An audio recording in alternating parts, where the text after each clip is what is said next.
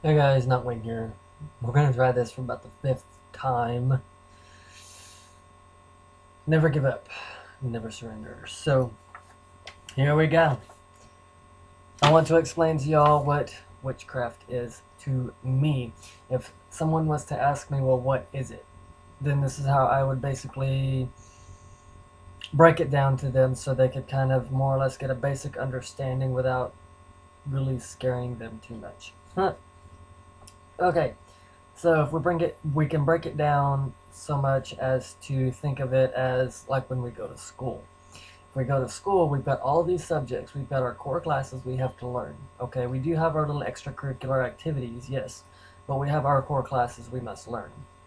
So, if we break it down in our core classes, we have our English, our math, our science, our history, in our art classes. We also maybe have wood shop and things like that, depending on what we do within our own craft. There may be home economics in there, so we can think of it as that. So let's say we go into English. Our English, we need to know how to write things down and to word it to get our desired outcome, because we have to be very specific with how we word our spells, how we word our spells of intention, how we need to make sure we get the things that we desire or that we want. So we have to make sure to word it correctly, or it could yield some not so cool results. It's happened, it happens to everybody. So the next one would be math. Okay, so we can think about math as, say we want to make Kiffy. Well, Kiffy, we all know, takes time to make. Okay, it takes quite a while, and if we need it by a certain date, each step requires a certain amount of time. We know we need it by this date over here. Well, if we know each step and how long it takes to do each step, we know when to have it done by that desired date. Same thing if we're doing a spell and we are working the spell and working the spell and working the spell and working the spell, because we want it to last, let's say, 2 months. So we need to know what the supplies we need, how much of it, and how long it's going to run for, how long per day it needs to run for. So our math is also involved within that as well. And also knowing, excuse me, and also knowing how much product we need to essentially come up with the desired outcome as well. So the next thing we could think of is art. So our art class could fall within kind of the extracurricular activities. So if we don't have a representation of our god and goddess, if we use that within our own craft, we can come up with something. We can make a painting. We can make a clay model. There's art involved within that. And also, when it comes to doing sigils and sigil magic, there's again art. It takes a lot of time and energy to put into that to create a desired outcome. We can also think of it in the aspect of creativity as well, because it is witchcraft after all, and we should be crafty. That is what we are. That is what we do. We are crafty people. And we can take things that normally people don't think of and turn it into something different. Let's look at napkins, for instance. We can turn them into voodoo dolls or puppets.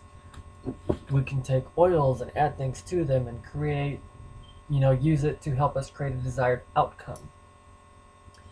So we could use sigils in that as well, as far as the art and the creativity part of it goes.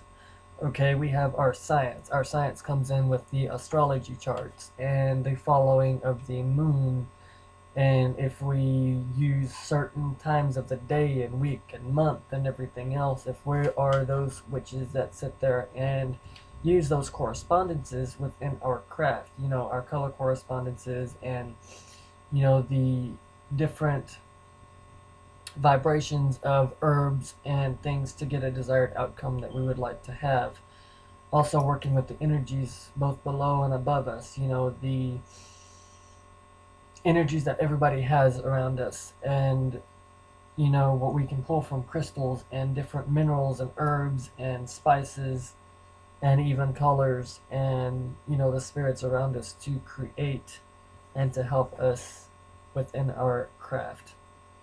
The history aspect of it, we think about that as well. We can think of the history when it comes to learning about the pantheons and our gods and goddesses and doing our research into that. You're essentially learning history. You know, you want to learn about your lineage when it comes to learning about yourself, and maybe say there was witches in your family gone past and you want to learn about that. Well, there you go into your history. If you want to learn about certain magics and where it originates from, you know, like the voodoo tradition or the hoodoo traditions, or, you know, anything of that nature, you're going to read about it and you're going to learn the history behind it. So if we want to think about the home economics part of it, you know, if the kitchen witches who bake and the witches who make their own clothing and all of that, that's where the home economics, that could be considered an extracurricular class. If we think about the art was an extracurricular class, you know, if we go outside into nature, you know, that could be kind of considered in a way, you know, the PE, the outdoors activities when we are doing our rituals and things outside, you know, collecting certain herbs and collecting waters and minerals and stones and just different things from around us. If we go outside and collect those items, that could be considered like, you know, the PE of schooling. So, and then, you know, touching back on the creativity part of it again, you know, all of us as witches are crafty. We have that creative side to us. It may be prominent in different ways, but essentially if you're taking what I call a multifaceted spell, which is most of your spell works anyways, you know, you're creating a sigil and then you're taking that sigil and you're using it, and then you're doing a candle and then you're burning the candle down, and maybe you're putting it in a gree bag to carry with you. You know, essentially that is a multifaceted spell. You're doing different things to create one outcome. So the more time you put into it and the more time you concentrate and you focus on it, the better outcome you will have. You know, not to say that it's going to be the right outcome every time, because the universe pretty much grants you what you need at the time. So, my dog wants in my lap. Poor thing. This is Mocha Pooch. Quit licking me. Tweet it, I'm talking. So, I hope everybody enjoyed this video. If you liked it, you can give it a thumbs up. You can leave comments down in the comments below, but please keep them nice and clean and no arguing, people. I don't like that, and I will delete it. So, there's that. You know, viewpoints are welcome. I enjoy, you know, constructive criticism within my comments, you know, because everybody can learn from it. You know, nobody's perfect, and nobody will ever be perfect. You know, if it's something that'll help me better myself, then of course, you know, it's not gonna offend me none. But just keep it clean, keep it nice, and until next time, many blessings. Bye.